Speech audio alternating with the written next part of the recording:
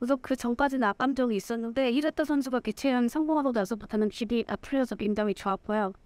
히라타가 이뻐 보였습니다. 그리고 샷을 끝나게 돼서 너무 다행이고 속이 후련합니다. I feel really good.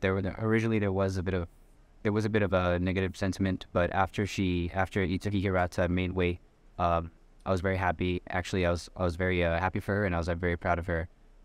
Yeah, it was a good match. I'm happy that it's over, and I'm happy that I won.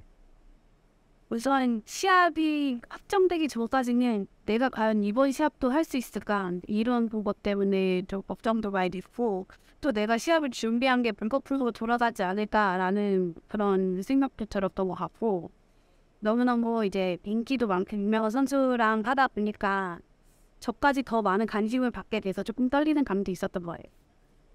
First of all, I was just really not sure if the fight was actually going to materialize, and I was just worried that my efforts would come to nothing as it did last time. But also, I recognize the fact that Itsuki Hirata is a very, very famous person, a very, very famous fighter, and a lot of attention was actually coming at me, directed towards me, and that was actually that made me nervous a little bit. 우선은 시합을 잘 마칠 수 있어서 다행이고요. 살짝 특별감이 있진 않지만 속은 후련합니다. I'm very happy. I'm not completely happy with the way it panned out, but I am happy that it's over and that I got the victory.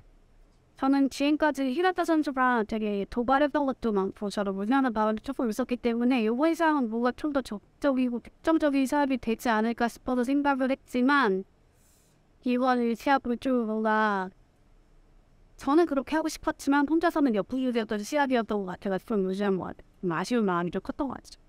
Yeah, so a lot of things were said. A lot of fire was shot in my direction from Itsuki Hirata. So I did expect her to come out with a little bit more fire, a little bit more energy. But as you see and as you saw, I understood that it's very, very difficult to get a very exciting fight just from myself, just from my own efforts. Yeah. 제가 솔직히 선수한테 저도 지금 선수의 입장에서 자기만의 색깔로 가지고 이 격투기 바닥에 있는 선수라서 자기만의 영역이 있는 것 같아요. 한 대회사에 잘하는 선수가 있으면 좀 인기 많은 이쁜 사람이 더 필요한 거고 여러 가지 엔터테이너 쪽으로 필요한 선수들이 있기 때문에 그 선수가 원하는 방향을 봐서 뭐라고 전할 수 있는 것 같아요. As a fighter myself, I recognize that different fighters and different people have their different colors that they bring to the organization, and Itsuki has her own. It's very, very difficult for me in my position as a fellow fighter to tell you or to predict what her future is going to look like. 그렇게 채팅님께서 그렇게 말씀해주셔서 그 말 듣는 순간 너무 소름이 돋았고요. 우선 제가 이미 원 챔피언십에 계약을 한 뒤로 제가 너무나도 원했던 거였기 때문에 저는 그거 하나만 바라보고 여기 원에 온 거기 때문에 빨리 타이틀 찾아보고 싶고 타이틀 찾아보고 싶은 마음 바빴어요. I was very happy. I got chills when I heard directly from Chatri. Mr. Chatri said Yotong.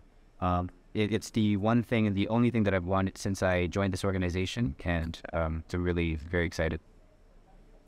제가 생각했을 때 앨리스 앤더스 선수는 제가 시합을 많이 보지 못했고 제가 많이 아는 선수가 아니어가지고 잘 모르겠지만 스태프 선수는 제가 많이 봐왔고 그동안 시합을 제가 직접도 많이 했기 때문에 둘이서 시합을 한다면 왠지 스태프 선수 쪽으로 좀 기울어서 승리된 것 같은데 만약에 그 두 선수가 선사가 되지 않더라도 제가 다른 선수랑 하고 싶은 선수는 확실하다면 안델라리 선수지만 그런 상황이 되지 못한다면 다른 분들을 생각해본 적이 없는 것 같아요.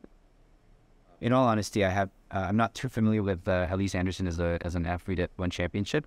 Although yes, but I have watched many of Stamp's fights, and just based on my understanding of the two fighters, I would expect Stamp to be victorious.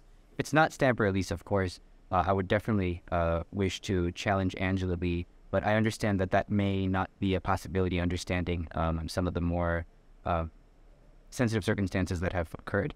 Yeah, I haven't really thought of anyone else apart from those three people.